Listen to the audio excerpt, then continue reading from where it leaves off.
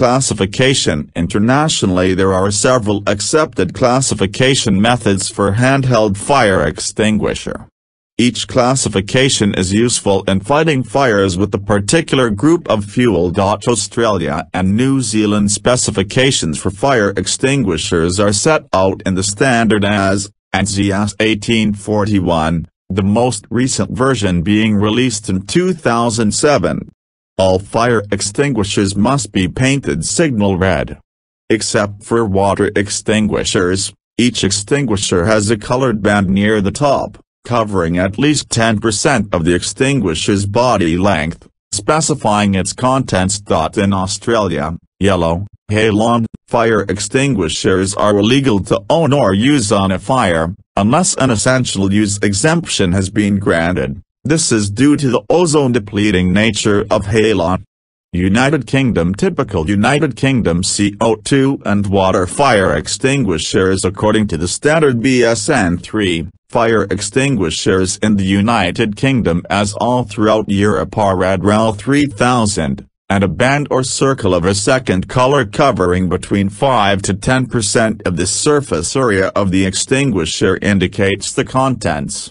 Before 1997, the entire body of the fire extinguisher was color-coded according to the type of extinguishing agent. The UK recognizes 6 fire classes. Classifiers involve organic solids such as paper and wood. Class B fires involve flammable or combustible liquids, including petrol, grease, and oil. Class C fires involve flammable gases. Class D fires involve combustible metals. Class E fires involve electrical equipment/appliances. Class F fires involve cooking fat and oil. Class E has been discontinued, but covered fires involving electrical appliances.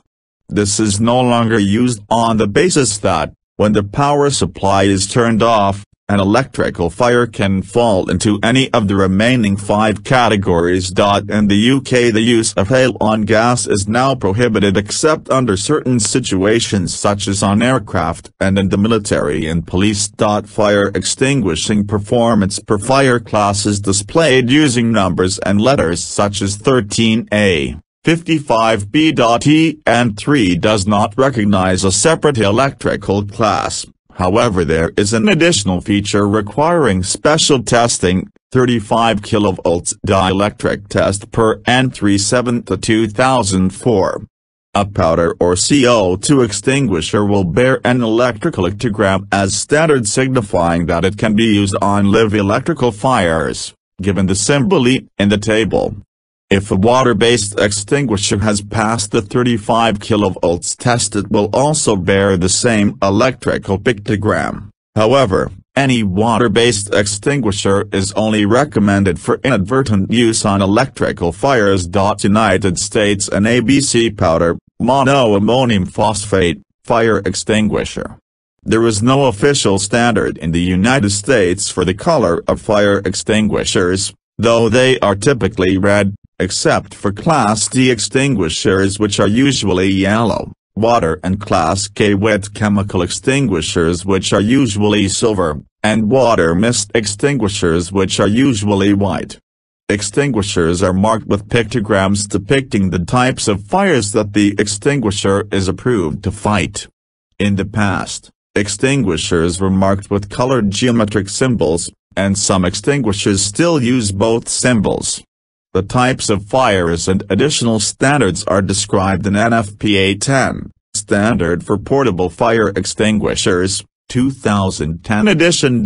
Fire extinguishing capacity is rated in accordance with ANSI, IL 711, Rating and Fire Testing of Fire Extinguishers.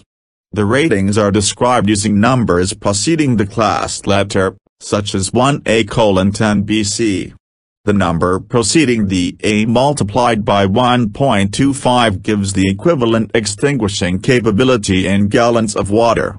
The number preceding the B indicates the size of fire in square feet that an ordinary user should be able to extinguish.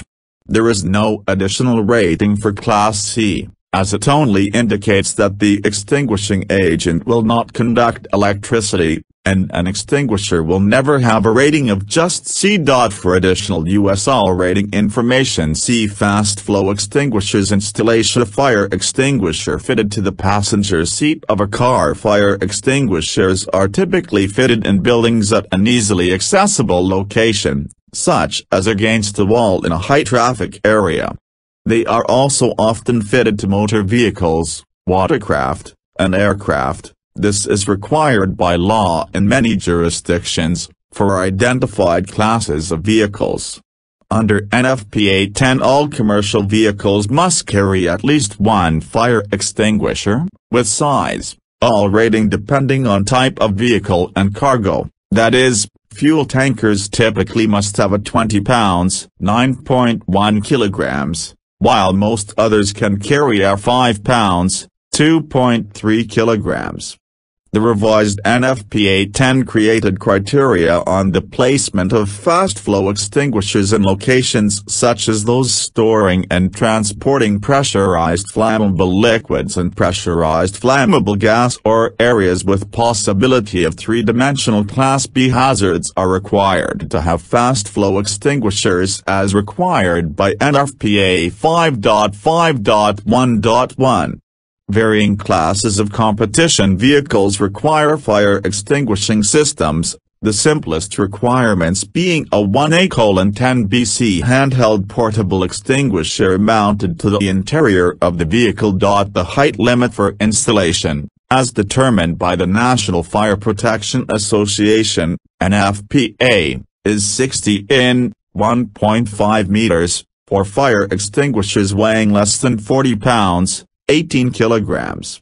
However, compliance with the Americans with Disabilities Act, ADA, also needs to be followed within the United States. The ADA height limit of the fire extinguisher, as measured at the handle, is 48 in, 1.2 meters. Fire extinguisher installations are also limited to protruding no more than 4 inches into the adjacent path of travel. The ADA rule states that any object adjacent to a path of travel cannot project more than 4 in, 10 centimeters, if the object's bottom leading edge is higher than 27 in, 0.69 meters. The 4-inch protrusion rule was designed to protect people with low vision and those who are blind. The height limit rule of 48 in is primarily related to access by people with wheelchairs, but it is also related to other disabilities as well. Prior to 2012, the height limit was 54 in, 1.4 meters, for side reach by wheelchair-accessible installations. Installations made prior to 2012 at the 54-inch height are not required to be changed.